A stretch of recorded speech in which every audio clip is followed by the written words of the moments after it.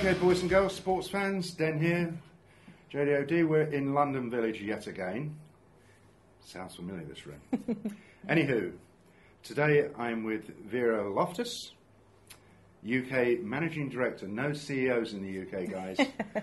For Bluewolf, right? Consulting operation, born in the cloud, lives in the cloud.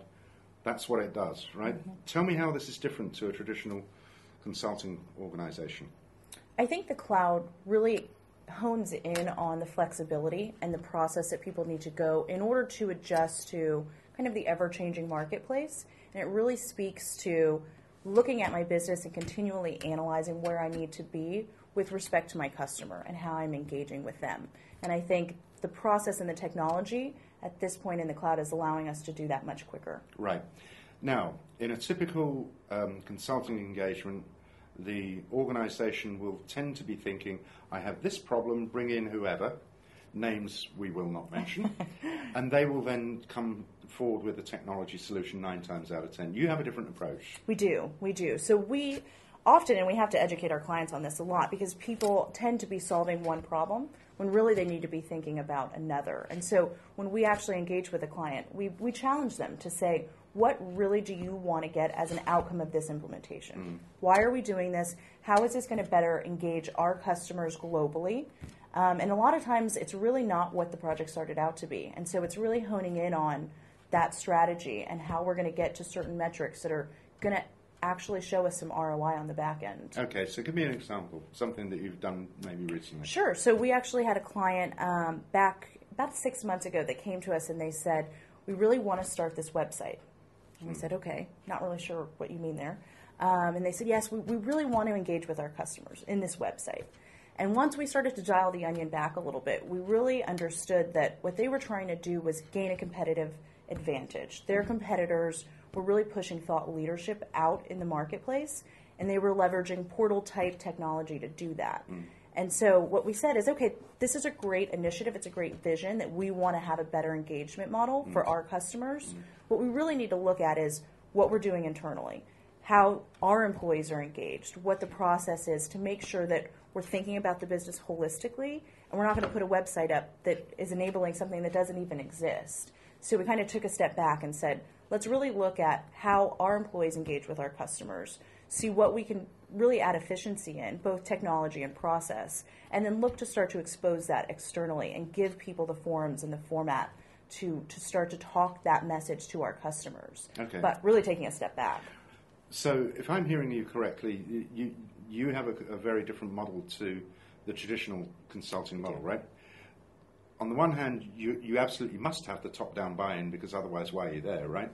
Yeah. On the other hand, it sounds to me as though you're trying to spend time with people who've actually got to get things done. Is that right? Exactly. Right. A big part of our process is really focusing in on the employee piece. How are they engaged? What do they do on a daily basis? Where can we really add value, make them more efficient? Because what we found is the technology is there, it's great, you can enable it, but it really is that, it's an enabler. And so when you take that piece out of it, building a better relationship with your customer comes down to the people aspect of it. So how do we make your people better?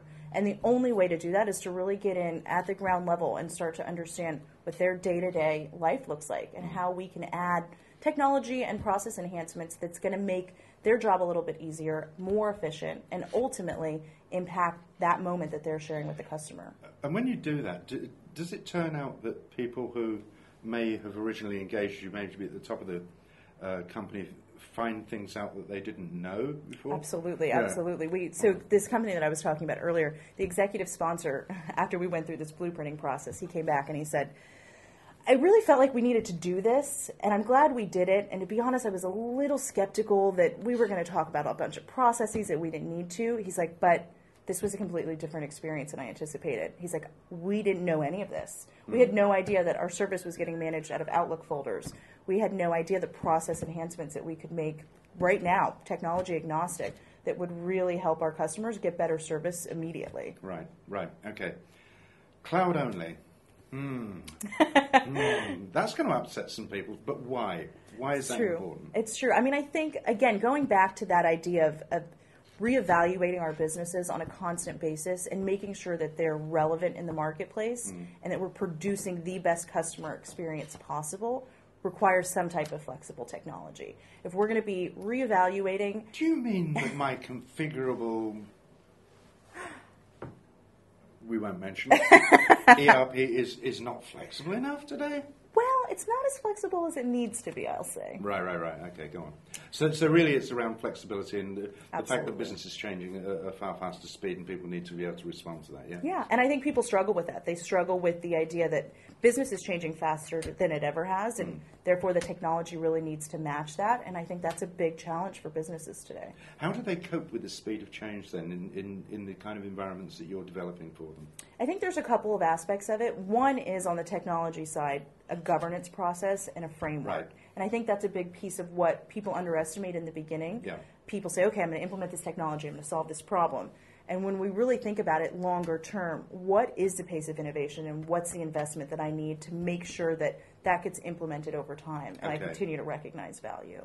I think the other piece is the change management piece. So making sure that you're very in tune to what your people are doing, the pace of innovation that they can really keep up with, and making sure that as we're changing this great technology and making all these enhancements, that it stays in line with what your employees need and what they expect. Okay, fine one to nail you on, because you mentioned the two words, change management. My colleagues go, hell, Steve, no way. Multi-year engagement, millions of dollars, we don't want to know. Tell me why it's relevant, and tell me how you solve that problem and ensure that the outcomes are worthwhile. I think the people piece is more important than any technology, and that's what we've really found is the best piece of technology isn't necessarily going to drive your business forward.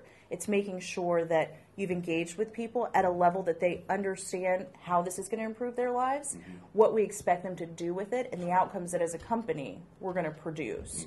And without that, you'll see 90% of technology implementations fail. And so the reality is you have to get it in the hands of the users. You can't be scared to do that because as long as you're proving real value, people want it.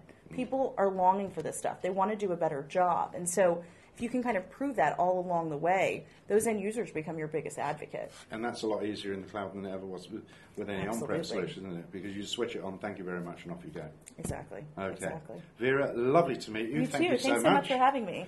Boys and girls, you heard it here first. Thank you very much indeed.